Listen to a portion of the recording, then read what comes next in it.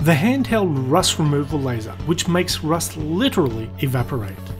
I could not believe what I was seeing when I first came across this device on YouTube. A laser that cleanly removes rust and other surface contaminants without eating away the metal underneath. When aimed at a metal surface, the dirt layer and any oxides underneath will absorb the energy and evaporate. The metal underneath will not absorb the laser energy, leaving nothing but a clean surface ready for welding and painting. So how does it work? Well, the system uses short pulses of laser light at 1000 watts, producing microplasma bursts along with thermal pressure and shock waves to sublimate the rust and separate it from the metal without damaging the piece. Now, I know what you're thinking, as I wondered it myself, and the answer is no.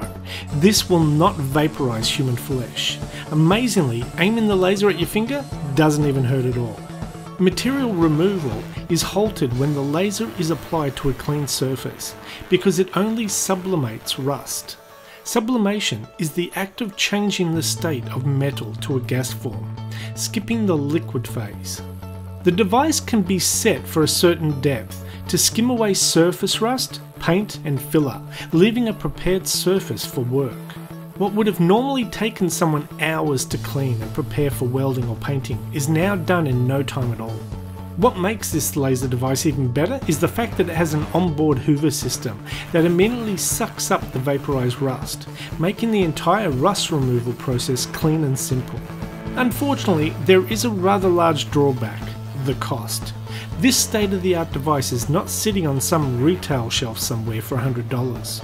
The cheapest version on the market is a much smaller, less powerful 20-watt unit that starts at around $80,000, and the 1000-watt unit will set you back nearly $500,000. So it's fair to say that laser rust removal is probably out of the reach of most panel beaters and mechanics trying to restore cars. But I recall in the 80s that computer CD writer drives were selling for $50,000, and it was just a few years later that we were installing them in PCs for under $1,000. So give it a few years and I bet you'll be able to buy this device at your local hardware store for Father's Day. Anyway, that's the end of this video. Thanks for watching, we'll see you next time. Bye bye.